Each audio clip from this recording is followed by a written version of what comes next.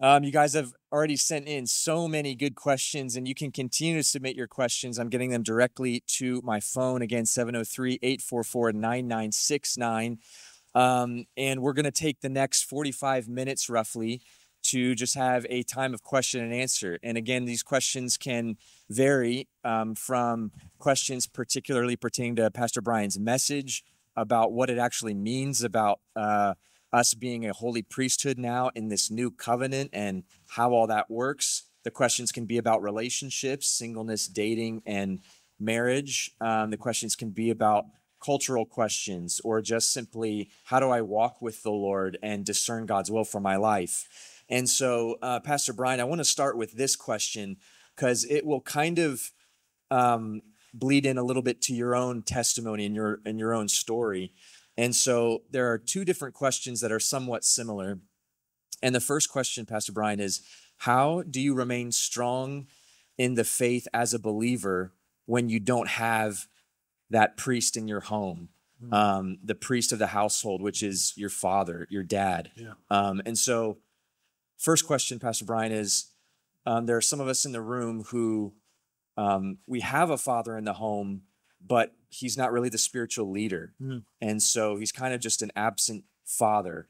And as you said in your message, I believe last night, us as dads, we're called to be the shepherds or the priests of our home, to spiritually lead our homes.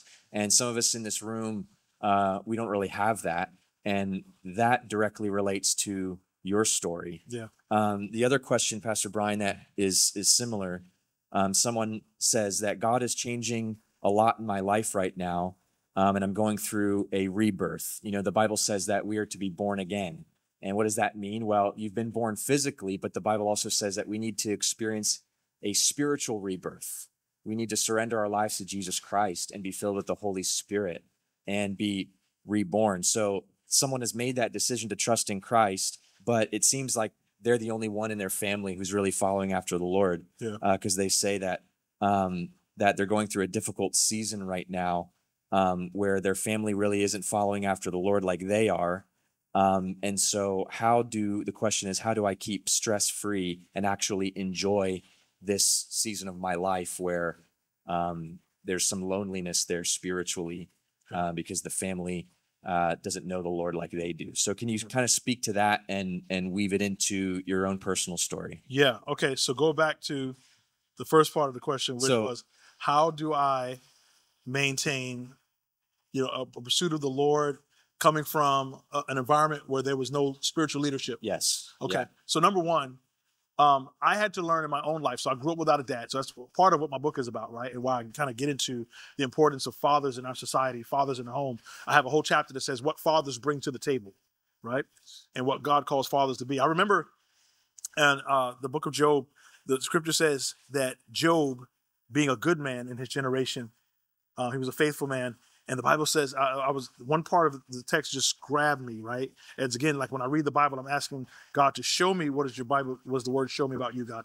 And the Bible says that Job would pray and go before God and offer sacrifices for his family daily, for each one of his children.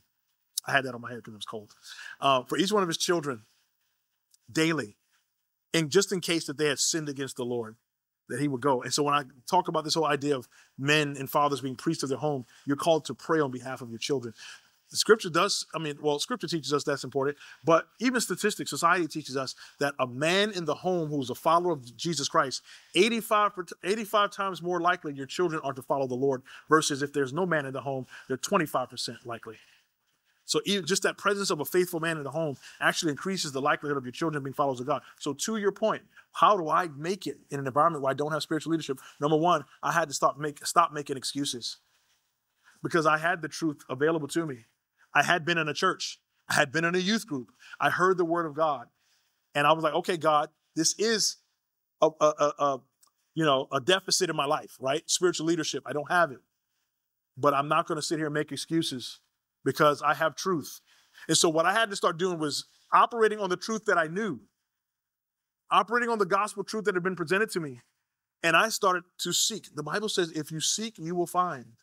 Knock, he says, as the Lord is knocking at your door, He says, if you let him in, he's going to come in and sup with you, right? You seek, you'll find, and the doors will be open to you. So I started pursuing the Lord at the level that I understood and knew. I began to seek out mentorship. I began to seek out faithful men, right, who could teach me. I began to attach myself to people that I knew were faithful.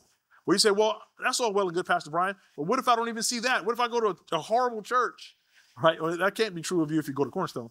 But what if I'm in an environment where even in the church it's hard to find men, good men?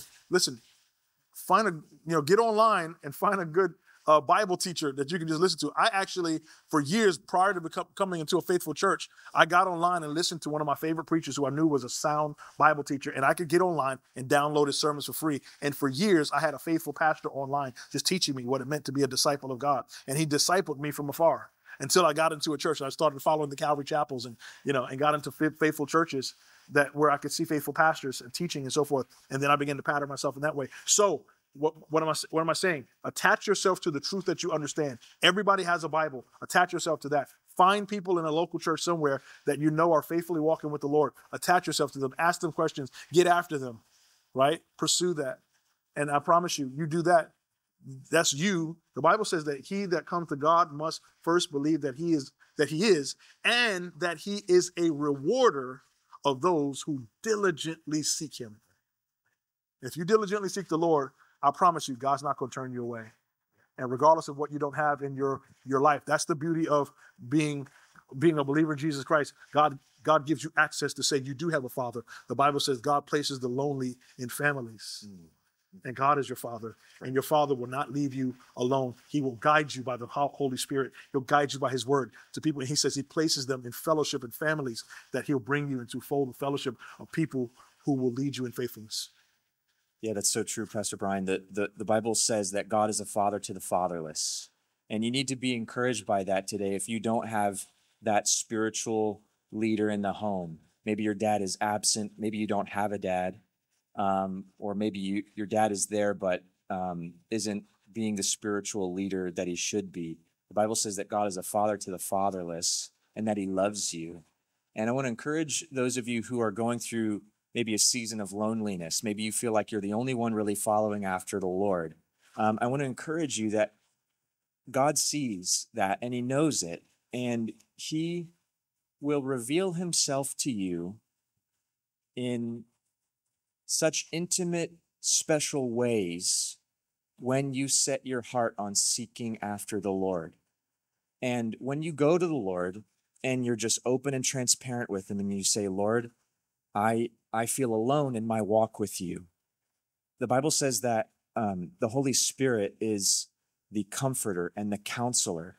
And God, by his Spirit, he desires to come alongside you. That's literally what in John 14, Jesus calls the Holy Spirit in the Greek, the parakletos.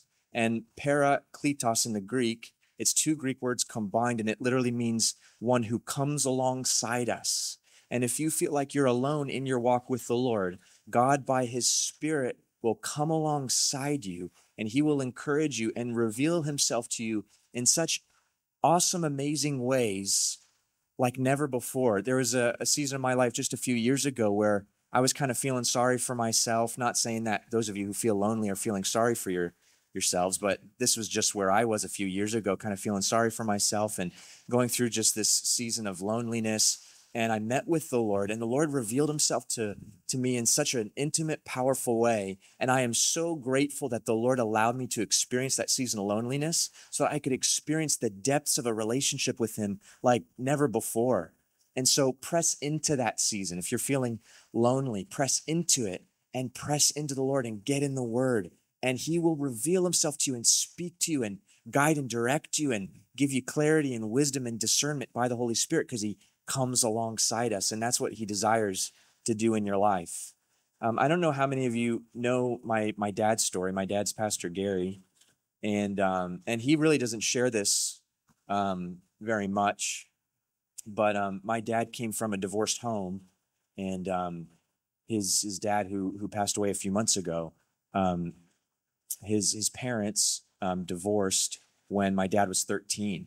And so my dad grew up in an environment where there really was no spiritual male role model in the home. and he doesn't really talk about it very much. But I want to just share that with you, just as a source of encouragement. My dad didn't really have a strong spiritual role model in the home, but when my dad was 15, he got saved at a camp, and had to kind of grow up really quickly.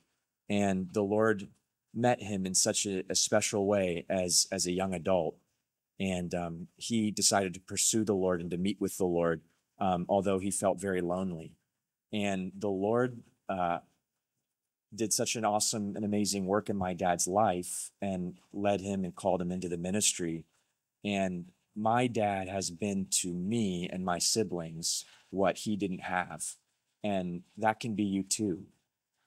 Although you might feel like I don't have that strong spiritual role model in my life, when you get in the Word and pursue the Lord will come alongside you, and he will pour his Spirit into you, and he will lift you and raise you up to be that to someone else. Amen. And so I just want to leave you with that and encourage you with that word. I want to kind of talk a little bit more about your book, Pastor Brian, because you grew up kind of in that environment, and that's what led you in a way to write this book. And we actually have a short little video, if our team could fire that video to set up this book that you've written. A pillar. Pillar is a structure designed to bear a weight or to hold something up. We also use that word in our culture to describe a person that reliably provides essential support in a community. Fathers are, in fact, the pillars of our society. I wrote this book, Missing Pillars, because I really believe that this issue of father absence is a crisis in our nation. In America, 40% of all children are growing up without a present, active, consistent father in the home.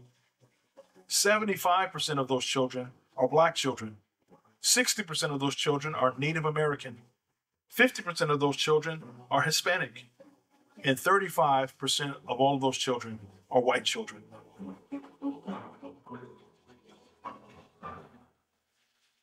There are various organizations and agencies that have provided some startling statistics about the impact of the fatherless environment. President Barack Obama once said that a kid growing up without a father is 5 times more likely to be born in poverty, 9 times more likely to have major problems in schools, and 20 times more likely to be in the prison system. 80% of all incarcerated individuals grew up without dads. I myself was raised by a single mother, and 2 out of 3 of those statistics were absolutely true about me and just about everybody that I knew who grew up in environments just like mine. Poverty was a reality. Crime and violence were high. Drug use was high. Teen pregnancy was high. And I began to say to myself, is there an end to this cycle and this pathology? Well, I was met with the answer. And the answer was the gospel of Jesus Christ. That gospel changed my life. And I began to see clearly that God has a plan for the nuclear family, a plan for the role of men in the home. God's church rallied around me to teach me about the kingdom of God and my purpose, which is to serve my Creator. And I believe as humanity gets back to God's design and intention for the individual and the family, we will see change. One life, one community, and one nation at a time.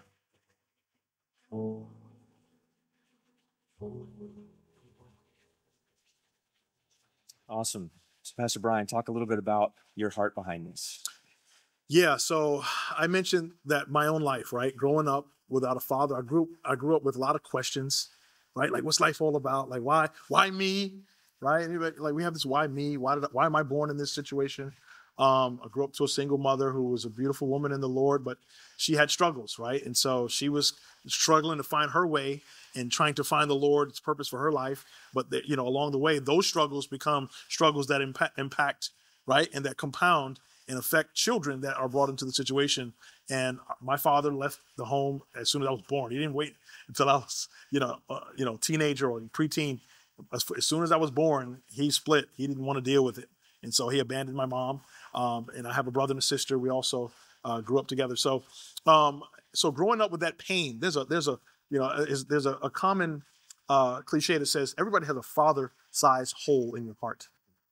People grow up with a father-sized hole. You hear people that talk. Tupac, I grew up in the 90s. Anybody remember Tupac? Okay.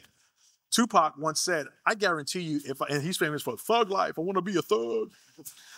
And so, he just walked around, just lived his life in the rap community, hip hop, very famous, but he walked around with a hole in his heart, right? Thug life and womanizing and misogyny and things like that. It became a statement he made. He said, I guarantee if I grew up with a father, I would have more discipline. I would have more self-confidence. And so he himself, with all that fame, with all that notoriety, with all that attention in life, he had a father-sized hole in his heart. I wrote also about a case study in my book where this woman who's a lesbian, I'm sorry, she wasn't a lesbian. She was raised by 2 lesbian women. And she said, I thank God for the love that even the lesbian community and the lesbian or the gay community and the lesbian mom and mom that raised me, they gave me some love. But one of the things they could not give me was a father. I don't know she said today, I don't know how to relate to men because I didn't see a man in my home, right? A mom can't teach a young boy how to be a man, right? And so that takes men. The scriptures, one of the things I also cited in my book was in the Old Testament scripture, remember Jacob and Rachel were having a baby and Rachel's dying in childbirth. And Rachel is going to name the baby that she's having as she's dying.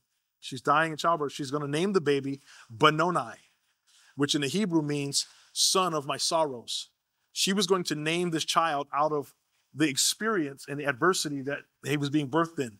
And that's oftentimes what happens. We go the trajectory of the misery that we're born in. And we say, and our situation tends to determine, or we allow it to, or it tends to determine our purpose and the trajectory we go in. I'm born in the hood. I'm born in this situation. I'm born in this foolishness. So that's the way I'm going to live.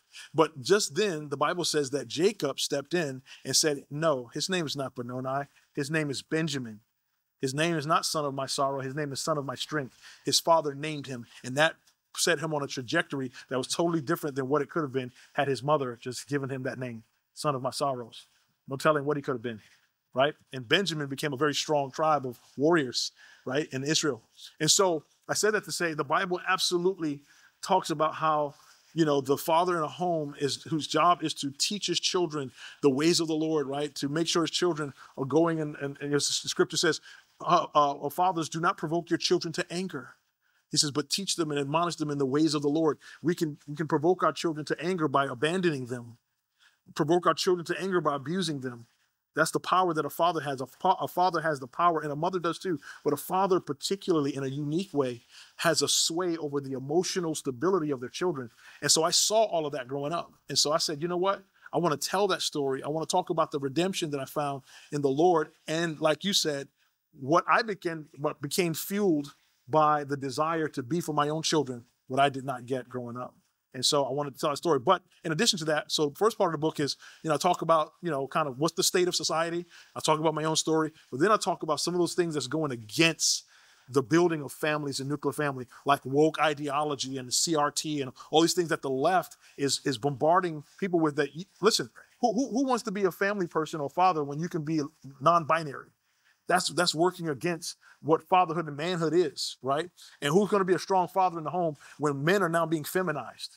And it's toxic to be a masculine man, right? And so I talk about a lot of that and why those things are waging war against the role of a father, because Satan knows that a man in the home who's godly and who's doing the best, he's not perfect, but if he's godly and he's trying to follow the will of the Lord, and he's trying to follow God's word, then that's a very strong, right, formidable power and force against the ways of evil in society. Listen, my children don't have the problems, and your children won't have the problems that many people in society have.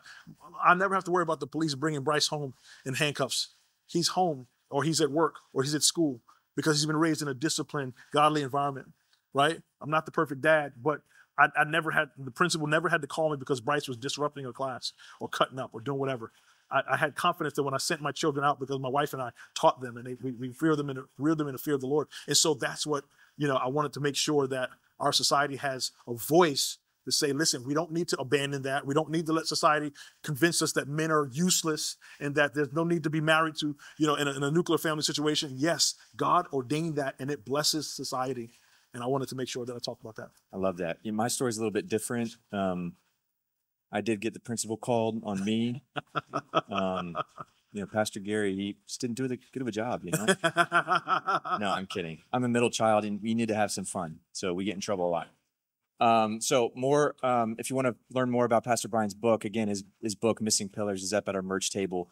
We're speaking a lot to the potential dads, to the men in the room, because really women have stepped up in the church, and male leadership in the church is lacking. And so we as men, we need to be filled with the Holy Spirit and to step up and to be leaders in the church.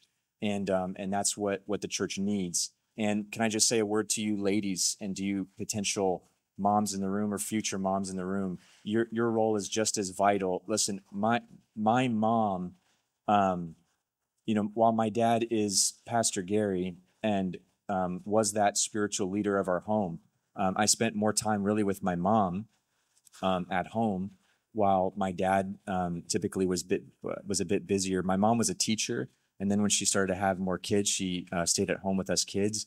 And my mom was really the prayer warrior, the one who really prioritized family devotions with us kids. And I know, Pastor Brian, you growing up with your mom who loved the Lord, like we can attest to our moms who are so necessary in the home to pour into us and to pray for us and to raise us in the ways of the Lord as well. So ladies, you have a vital role in your homes, in your future homes, to lead your kids, to shepherd your kids, to love on them, pray for them, pray with them, open up the word with them. And my mom did that, and she was and is a prayer warrior. And we need ladies filled with the Holy Spirit to be that in the home as well. And the Bible also talks about ladies mentoring ladies, men mentoring men. And so we have that at the church. Ladies, if you need a role model, or you're looking for that female mentorship, Grace, who is explaining our Olympics, specifically is that for our young adult ladies. So if you want to go grab coffee or pray with someone, Grace would love to do that with you ladies. We also have women's one-on-one discipleship at the church. In our women's ministry. Pastor Brian is ahead of our men's ministry. So for those of you men who are looking for that role model, we have male discipleship. Pastor Brian leads a Friday morning Bible study. We have different ways for us men to get involved as well, and to surround ourselves with godly men to be poured into in that regard. Continuing in our Q&A, Pastor Brian, we're getting questions about just discerning God's will. And that's really a question that so many of us have in this season of our lives, in this decade of decisions, as I like to say.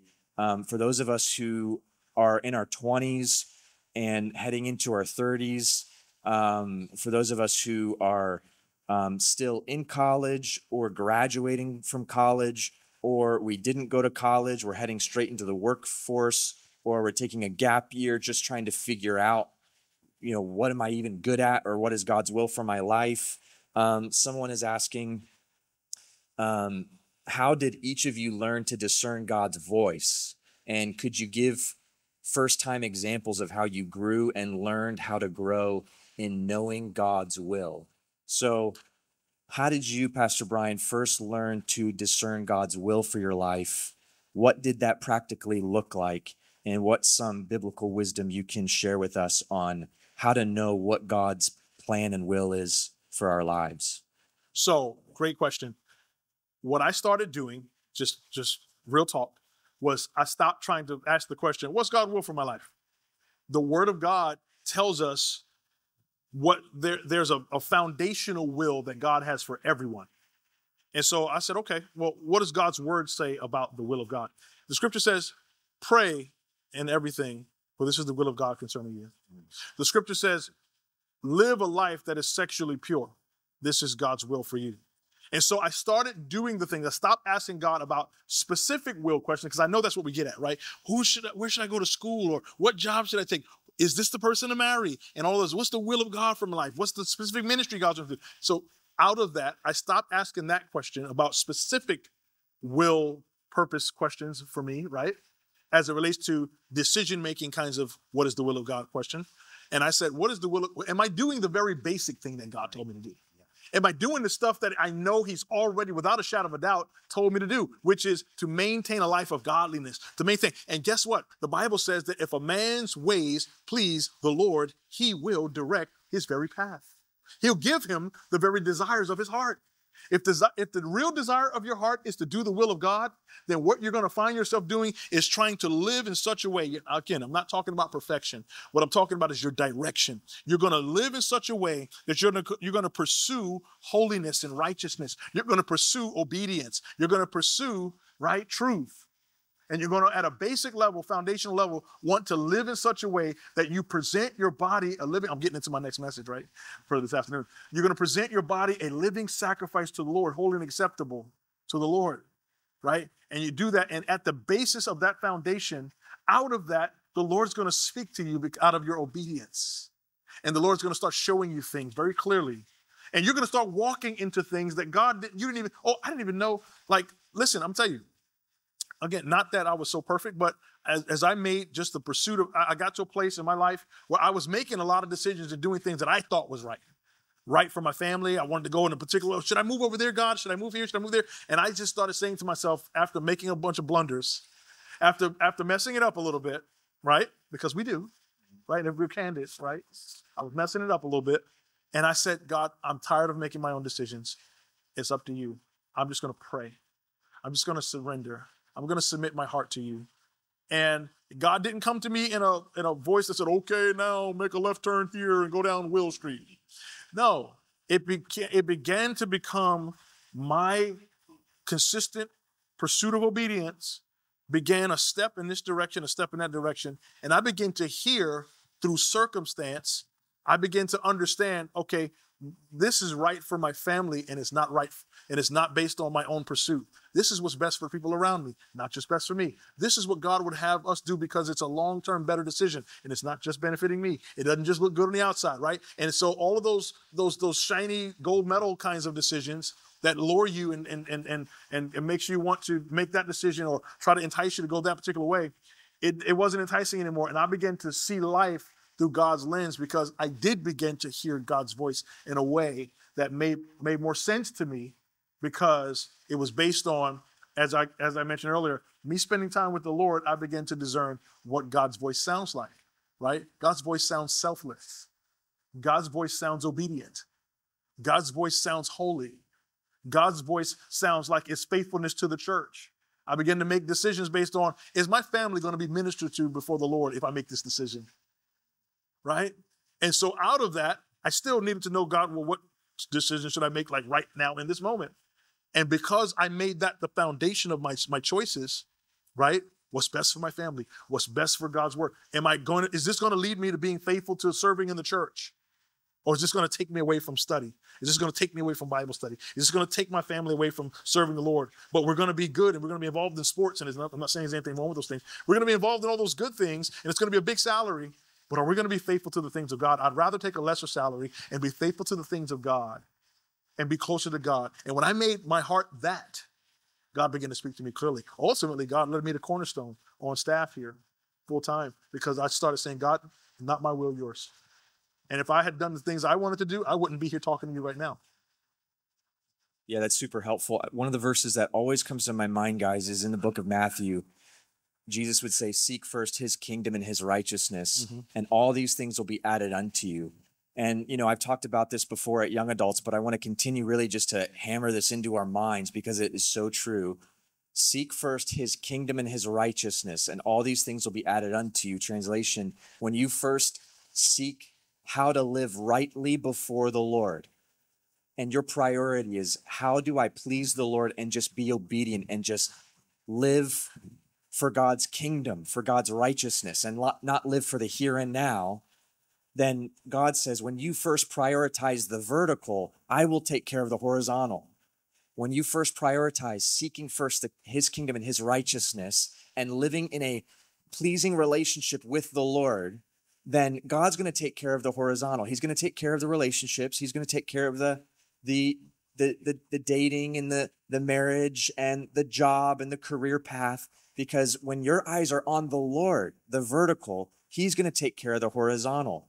And so that's what the Bible calls us to do, as Pastor Brian was saying. We first have to be obedient to God's revealed will for us in the Word of God before we then expect him to show us his unrevealed will.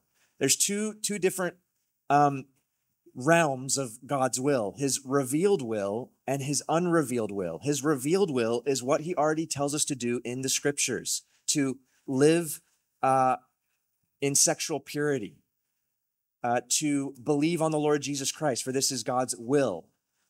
And so to live obediently, to live rightly with the Lord in this relationship, and that's his revealed will. So how can I expect God to show me his unrevealed will, where I should work, who I should date, who I should marry, if I'm not already first walking in his revealed will? That's what Pastor Brian's talking about.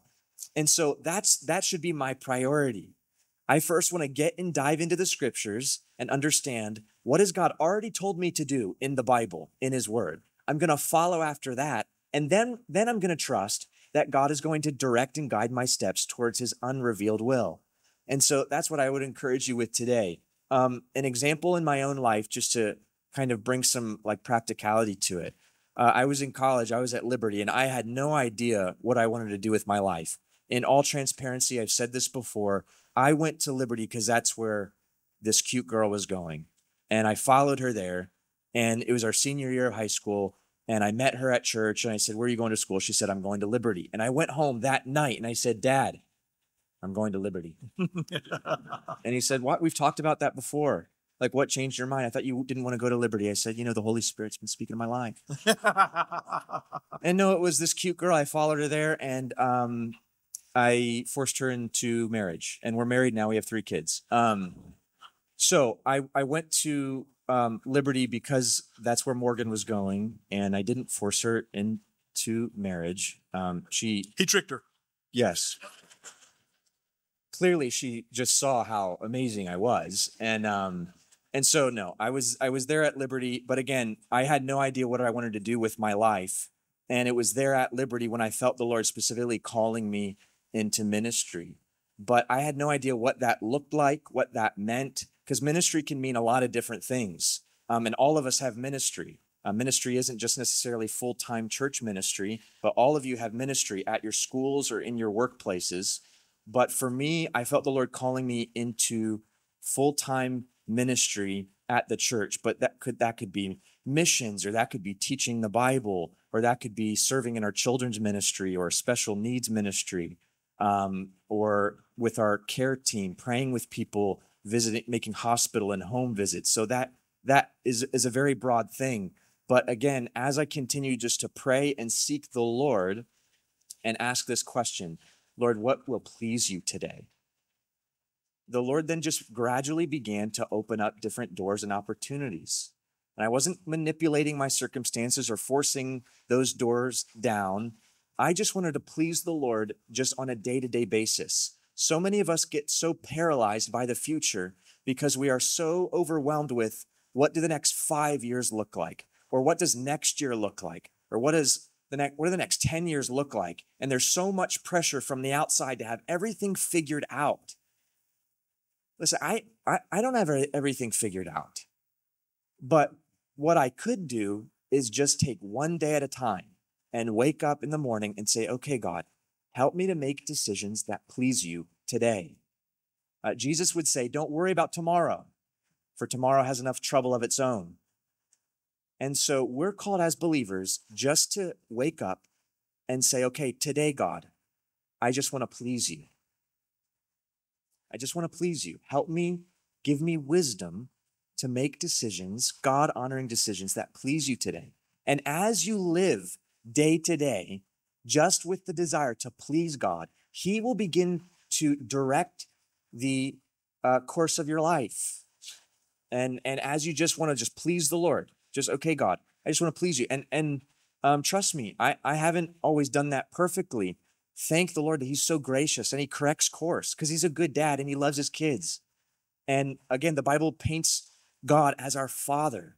And a good dad, when we make mistakes, he redirects us, but we have to be sensitive to where he's leading. So we have to stay close to him by being in the word and being in prayer. But when we go off course, he's gracious enough, he corrects course. But when you just wake up and just say, God, today I want to please you, he will be faithful to do that. And as I've done that, not perfectly, but just today, God, I want to please you. Help me, give me wisdom by your Holy Spirit. He's directed my life, and he's narrowed my course in ministry, and he's blessed me with a beautiful family. And the Lord has a unique will for your life. Not all of us are called to marriage. Marriage isn't the pinnacle of Christian success, but many of you will be called to marriage. You trust the Lord with that. You wake up today and say, God, I want to make God-honoring decisions to please you. I want to please you with my body, please you with my life. God will take care of the rest because you prioritize the vertical. He'll take care of the horizontal. You want to clean it up? No, you did great. I just wanted to add one thing to it because when the scripture says, he will give you, if man's ways please the Lord, he'll give you the very desires of your heart. And as Pastor Austin was saying, he said, listen, God will begin to put things into your heart as you're pleasing him, as you're living obediently. He'll begin to put things in your heart that actually become the right decision and the will for your life. Yeah. He says, a man's ways please the Lord. He'll give you the desires of your heart because your desires will begin to align with God's desires for you, right? And he'll start now leading you by desires and the things that you become passionate about because now your passions become his passions. So good. As we're continuing kind of this conversation about relationships, Pastor Brian, someone's asking this in relation to your side sermon yesterday, where you took us through the tabernacle, which I'd never heard that before. That's pretty cool. So someone's asking in relation to your side sermon yesterday, where you talked about the symbolism between the tabernacle and the process and progression of a biblical relationship. They're asking, I'm curious on what would you say to someone who has a muddied past, like sexually? And they're asking, what about mercy, grace, and redemption? Isn't that important also? How does someone move forward in a new relationship when they have a messed up past? That's a great question. And forgive me if I gave you the sense that I was saying that you needed to be perfect to have a perfect relationship, because that's absolutely not the case. Yeah. I'm case in point, right? I'm not. I married my wife. She was a virgin. She was not with anyone before I married. I, unfortunately, was a wreck in my sin, right? So I had a muddy past, right? However, it's not about how you start. It's about how you finish. So it's not that someone's past dictates where you're going.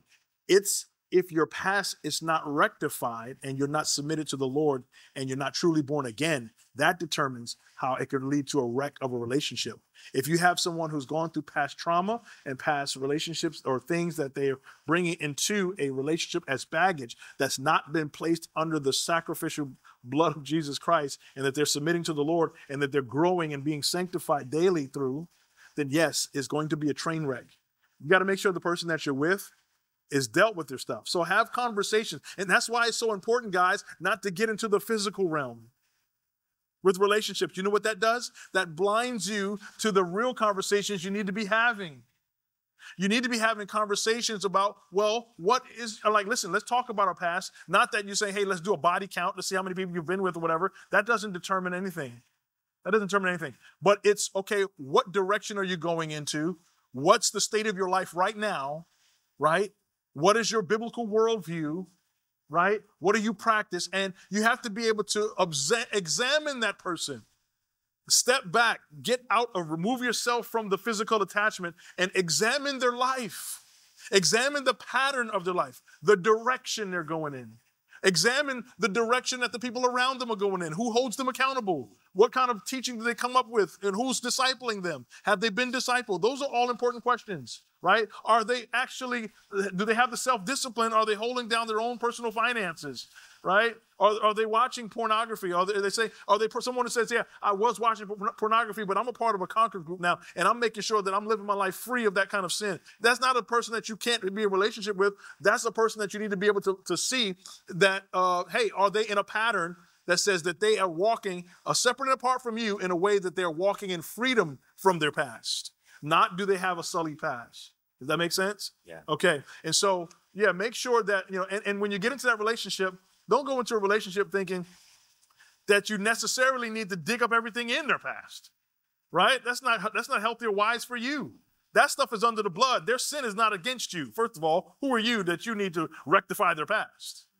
Their sin is against God, right? And they need to rectify before God, but make sure that they rectify their own issues with God, right? And that's the pattern of their life. And you'll see that by the maturity level that they walk with. You'll know that. And like I said, so important that you reserve. I taught the middle school ministry this, and I'm gonna wrap my little piece up here with this. I taught the middle school ministry this, that those Greek words for love. We talk about eros, we talk about phileo, we talk about agape, right?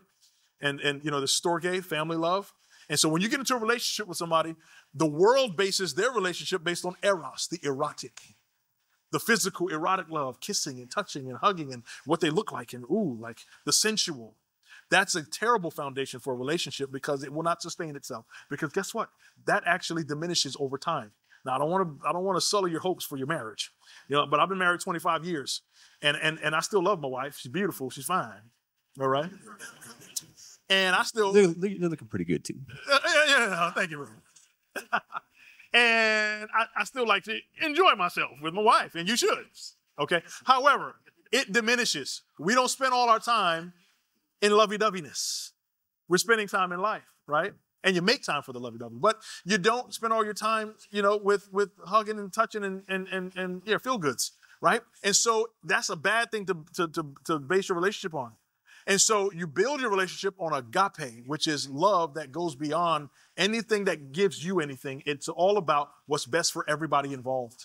That's agape love, Christ love. You build on that foundation, and then you add to that phileo. You want to get to know that person and like them. You want to be with a person that 40 years down the road, you still like them, right?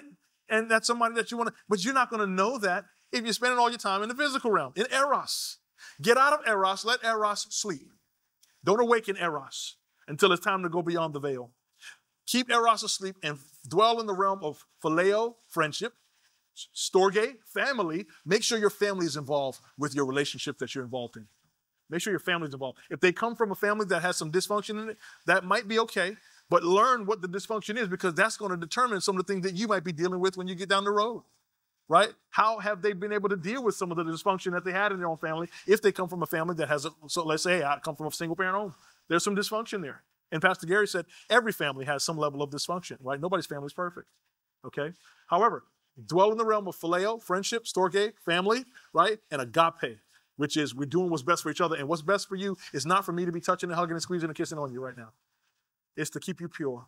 And it's to make sure that we're talking about the stuff that matters so that we can see clearly going into this what kind of decision we're making. And if this is not for us, if you walk away from it and say this wasn't for us, the will of God is not for us to get married, then you're going to walk away not with a feeling of regret and with a feeling of that like I've left something here that should have only been reserved for marriage anyway. You can walk away with dignity and say, you know what, this wasn't the best for us. God's decision, the best thing for us is not to do this. You may be for somebody else. I'm going to continue to pray for you as my brother and my sister in the faith. Does that make sense? Yes, sir. All right. Brian, a lot of us are asking, what does it actually mean to be unequally yoked? We hear that phrase thrown out. Mm-hmm. Paul talks about it. Is it 1st or 2nd Corinthians? And someone specifically in that context is asking, is it okay for a Christian to date or marry a Catholic? I have my own thoughts, but I want to hear yours. No. No. Mm-hmm. That would be the definition of being unequally yoked. Unequally yoked meaning if you're going in a direction of biblical orthodoxy and doctrinally sound judgment and doctrinally sound truth. What is true? What do we believe about the truth? And if you're going in a direction that says with somebody who's a Catholic, they believe in baptizing their baby. You don't. I hope you don't as a Christian, because there's no biblical foundation for that. They believe that you should go confess your sin before a priest. You don't. I hope you don't as a Christian, because you understood that you're a priest. They believe that their sins can be paid for in purgatory. Right. You don't. Right? So you can go a whole lot of line of this is what they don't believe and this is what you believe. And how can two walk together unless they agree? Right. That's unequally yoked. It's also unequally yoked. So that could be someone. I was talking to a couple who came to me. This girl, we were at church, and she said, "Can I talk to you in the ministry room? Can you pray for me?" And my boyfriend, and we want to talk to you or whatever. I said, "Okay, cool." I met the guy, and she said, "Hey, I'm a Christian. I believe in the Lord, but he's Muslim." Come on. I said, no, there's nothing else to talk about. I'm going to pray for y'all, but you need to separate right now. He's a Muslim. He's never going to believe what you believe. Yeah, but he's a good man. No, he's a good guy. That may be true for some Muslim girl, right? But he believes in a false religious system and a false God. And that's going to be a detriment to you. Now, unequally yoked not only means that anybody else of a false religious system or false belief or doctrinal unorthodoxy, that's unequally yoked. But you can also be unequally yoked if you marry somebody who's spiritually immature. Because they're not going in the same direction as you either. You kind of want to marry up in a couple of ways. You want to marry up spiritually. I mean, and so you say, well, if they're more spiritually mature than me, then at least your husband needs to be a person who is on par or on fire, who is doctrinally sound enough to lead your family. Don't follow a man who you got to teach him the word. You're making the wrong decision right there. Okay? But follow a man or men, follow a woman who prioritizes her Bible above all. Right? And you say, okay, that's a good place to start. That's an equal plane. In other words, you're not necessarily at the same spiritual maturity level necessarily, but you're not going to be here and somebody up here. They're at like square one knocking on the door of salvation, and you're running full 100 miles an hour for Jesus, and they don't even know like Christianity 101. No, that's not a person to date. I'm talking like, hey, if you're running a little bit and sometimes this person might be running a little bit faster than you and you're learning from them and then you're kind of growing together, right? That's a good relationship because you can benefit from one another. But not a person you got to drag along. You here and they here. No, that's unequally yoked, right? Because y'all gonna be butting heads.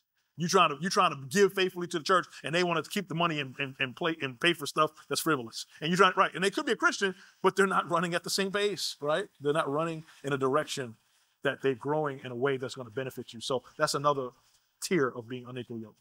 So many good questions coming in. Maybe we take the next 10, 15 minutes, Pastor Brian. I want to stay on this course of relationships. Many of us in this room are engaged to be married, and we have a few newlyweds in the room as well. What would be your biblical counsel, wisdom, or advice for those who are engaged or newly married? So engaged, newly married, biblical counsel advice. Okay, so number one, so I'll tell you like my pastor told me when we were counseling to get married. So how many of you have heard of this triangle paradigm of relationship? At the basis of the triangle, there's you, there's the other person, horizontal, right? So Pastor Austin talked about that those horizontal things, horizontal relationships. Okay, then at the pinnacle of the triangle, there's God. Okay, let me tell you something. If you're always operating at the horizontal, always operating at the basis of that triangle, whether you're getting ready to get married or you got married, if you're always operating there, you're going to butt heads eventually. That's where arguments happen, where we're butting heads here. Because at the basis of the triangle, you're right and I'm right. And each one of us wants to have our own way. But we both have to yield to the pinnacle of the triangle where God meets both of us, where we both have to come up to where God is. Ultimately, we may disagree about the finance direction. Ultimately, we may disagree about certain things about the children. But then we got to say to ourselves, we have to have the Spirit of God in us that helps us to yield to the Holy Spirit in us, right? He has the Holy Spirit in you causes you to yield to the will of God and says, okay, we don't agree there. What does God's word say? And then one of you has to yield. And typically he calls the wife to be able to yield to the spiritual wisdom of the husband as they both yield to the will of God as it relates to his word. Is everybody following me? Okay. So if you're not willing to yield on those both levels, number one, both of you yielding to the word of God, and then ultimately you as the wife yielding to the scripture says, in all things, wives, be subject unto your husbands. If he is submitted to the will of the Lord. If that man is submitted to the will of the Lord and he's conveyed that, he says, honey, here's what God's word says. And then you have to step in line and say, okay, yes, that is what God's word says. And then you're submitting to that. He didn't call you to unconditionally submit to every single thing that comes out of your husband's mouth. But what he did say is that you must yield to him as he is yielded to the Lord. And if he's invoking the word of God and the leading of the Holy Spirit, and you can clearly see that, yield yourself. And because guess what? If both of you are coming at each other at the base of the triangle horizontally, somebody's got to have a right of way. It's God first, then the husband. And if you don't agree with that, don't get married. You feel what I'm saying? Okay. There's a question that someone just sent in. How can we gain better control of our thought life and our minds? a lot of us think that, oh, I just want to get married. So basically, like my thought life can just run wild. Listen, this is a question not just for those who are single, dating, and married. This is for all of us because the Bible says that even God knows our thoughts. Right. And so, what biblical wisdom could you share with us, Brian, on how to tame the thought life? So I'm laughing. So I'm laughing, right? Somebody thought marriage was going to be the cure for that. No. So here's what the scripture says. The scripture says we have to learn to take captive every thought to bring it to the obedience of Christ. How do I do that then? So I know that that's what I'm supposed to do, but how do I do that? Here's how you do that. Number one, you have to have your mind renewed. I want everybody to say this with me. You have a bad mind. Yes, you do. You have a bad mind. That's why your mind needs to be renewed. That's why Paul admonished us in Romans. He said do not be conformed to this world, but be transformed by the renewing of your what? Mind. Your mind is bad. Every single one of us. We have thoughts and thinking and ways of doing things that are bad, and we have to be sanctified. We have to put those things off, and we have to be in a constant war and a constant task, a constant effort to take down every thought that comes captive. Listen, every thought that comes to your head is not yours. Some of it comes from outside of you, outside influences, demonic influence. Some of it comes from your wicked heart, right? But you don't have to actually give in to every single thought that comes past your mind. You don't have to give into it. But what you have to do is you have to have a defense system, and that defense mechanism is the word of God. You've got to cast down. What did Jesus say to Satan when he came to him and tempted him in the wilderness? It is written, it is written, it is written. And you have to, that's why Paul would say to the Ephesian church and the Colossian church that you have to be filled with the Spirit, and the synonymous term with that is to let the word of Christ dwell in you richly. You got to have so much of that word in your mind that that's what you regurgitate when it comes to that moment of decision, when it comes to that thought. And we're going to have thoughts, people. I had some doozies of thoughts just in the past couple of days. Some doozies. And I had to cast them down. I'm like, oh, that's not of God. Elaborate. Tell us more. Just kidding. We don't want some doozies, right? And so we can think of some crazy stuff. Or some crazy stuff come past your mind, and you have to cast it down. Recognize that they don't have a right to exist rent-free in your head, right? But you can take God's word and weaponize God's word to attack that thought and say, no, that's not of God. God's word says this, and I will not give into that. That is offensive to God. That is demonic. That is wicked. I will not give into that thought. It is written. That's the first thing you have to do. And then the next thing you have to do is have a consistent prayer life where you're talking to the Lord. That's why you're a believer who's a priest, because you got to come before God and come into his presence. You got to be a worshiper.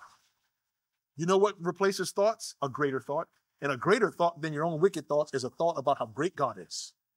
You got to magnify God in your vision, and you got to worship him. Be a worshiper. And I guarantee you, when you become a worshiper by lifestyle, by habit, then you'll begin to cast down those thoughts more frequently and more effectively, because they can't last when the greatness and the glory of God is filling your heart and your mind. All right, let's go rapid fire. 5 minutes, Pastor Brian. What does the Bible say about tattoos and piercings? And because you've been talking a lot about Old Testament. Yeah. And, there's a lot, not a lot, but Leviticus is one of those books that says, like, hey, don't mark your body. What are your thoughts on it, though? Yeah, the law of God is the law of Moses, and the law of Moses is not what we're under. However, the biblical principle is that all things in moderation. The Bible says all things are lawful for me, but not everything benefits. And so you got to determine in your heart, why am I doing this? Am I doing this to have some sort of display for the world that leads me to pride because I want people to look at me and say how good I look, and because this makes me look a certain way? Or does this honor God because it honors the temple of God that dwells the Holy Spirit that lives in me, and it honors the God that I serve? Make that decision based on, how does this honor God? How does this make me more mature in the faith? Or does this benefit me because it makes me look in a certain way? And is this related to my pride? And if that's your reason, don't do it. If that's not the reason, because you simply have the liberty and you understand it's not sin against God, then that's okay. You can do it. It's no law that says you can't. But understand your purpose why. Everything is lawful, but not everything is beneficial. Yeah, the context, too, of that Leviticus passage is marking your bodies specifically in a pagan context. Correct. As well. Pagan worship. So it was a form of pagan worship, and obviously under the new covenant, it's your conscience before the Lord. That was well said. What do you tell someone who's experienced church hurt? Number one, understand that church hurts you, not God. Right? God doesn't hurt people. God may hurt your feelings. Because guess what? Hurting your feelings means you can't have that. And I'm telling you, to deny yourself hurts. But when you talk about church hurt, understand that people are messy. It's people that hurt you. And guess what? Church hurt is rooted in forgiveness and the need for forgiveness. You need to forgive people because they're sinners. They're messy, but God is merciful. God is good. And you need to remind yourself that God is good, but these people are messy. They need forgiveness. That's why Jesus died for their sins, just like he died for mine. I'm going to forgive them. And it may take a process over time, but God demands and commands that I forgive. He said, because if you forgive men on earth, then your heavenly Father in heaven will forgive you. Forgiveness is a mandate. There's nothing that they've done to you that's worse than everything you've done to God and the reason he had to die on the cross for you. Remember that. All sin is against God. Their sin against you is a sin against God. And there's nothing that they've done to you that's greater than the sin that every single one of us has collectively put on Christ that he had to die for and give his life because he's sinless. Again, Jesus Christ was the only one who could claim to be a victim. Because he who knew no sin became sin and became guilty of the very sin that we committed, and he died for it. He suffered pain for it, real pain for our sin, right? All right, so there is. What counsel would you give someone who's experiencing some family conflict or family tension? Specific example, there's a sibling in the family who is not walking with the Lord. Maybe they're in a toxic relationship. How do we handle family tension without coming across as judgmental or better than? And I know this is rapid fire, so that's kind of a potentially a longer answer to a question. But if I could give you a quick answer to that, pray for them, right? Intercede. You're a priest. So one of the jobs of the priest was to intercede on the behalf of others. Intercede for that person and tell them very clearly, I'm going to pray for you. I'm going to go to God on behalf of the situation. This is difficult. I want to pray for you. I want to pray that God leads you in the truth in that situation. I want to pray that God leads you to healing in that situation. I want to pray that God's best for you in that situation. Tell them that you're praying for them. And then hopefully that opens up conversation that you can have with them. If you can share wisdom from the word of God that would help lead them out of that situation. That's great. Two more questions. We have some teachers in the room. You were a teacher for 20 some years. What encouragement would you give us teachers? Some of us are teachers in the public school system. Some of us are teachers at Cornerstone Christian Academy. What advice would you give for teachers? Again, bring your ministry into that classroom. You're there as a minister. Teachers are government employees in the Christian realm, in the Christian school realm. They're still agents of the ministry of God. But even in public schools, just like government workers, Paul said, we pay taxes for this purpose, that police are ministers of God and people who police the land and do things to keep people safe. As a teacher, you're instituted by tax dollars, right? You're put in place by tax dollars and supported by tax dollars to teach children. So do that faithfully and look at it as a ministry because you're a minister of God given to the state as a part of the state to not indoctrinate, right? Because we know that that's evil, but to help children understand how to live, how to learn, how to think, right? Not what to think, but how to think, right? Teach them in a way that, and you're ultimately, doing a covert operation. Pray for them. Pray over your classroom. Invite the Holy Spirit into your classroom, in your space. And then when children come into your space, they're going to meet the fruits of the Spirit: love, joy, peace, long-suffering, mercy, temperance, goodness, faith, right? That they're going to encompass that in your classroom space. Last question, Pastor Brian. Some of us in the room are either new to the faith or newer to Christianity. What are some practical ways really to grow in the Lord? And you've really touched on it throughout answering these questions, but some things for the newer person in the Lord to kind of grasp in their walk. Pastor Austin mentioned that our church offers one-to-one discipleship, one-to-one for women, one-to-one for men. I encourage you, woman or man, seek out one-to-one discipleship. Get discipled. Have someone walking with you, right? That can walk you through what the tenets of being a disciple means, what the scripture says that you should be doing, right? To challenge you to get in and navigate the word of God for yourself. You need someone walking alongside you to be able to do that, right? That's what being a disciple is. And so understand, have someone in your life that you're doing that with. And then I encourage you to plead with God daily. God, make me a person of prayer, who loves your word. Because it's going to be prayer through the word that you're going to develop, again, that understanding and knowledge of who God is in your life, and what he does, what he doesn't do, and to be able to discern God's voice as others are coming alongside you. You're seeking God alone, right, for yourself. And then go to church. You cannot be a Christian on your own. You're not an island unto yourself. The enemy wants to isolate you. Yeah. That's where you're a part of a flock. God calls you sheep, a part of a flock. And wolves know that they can tackle and attack sheep who are stray.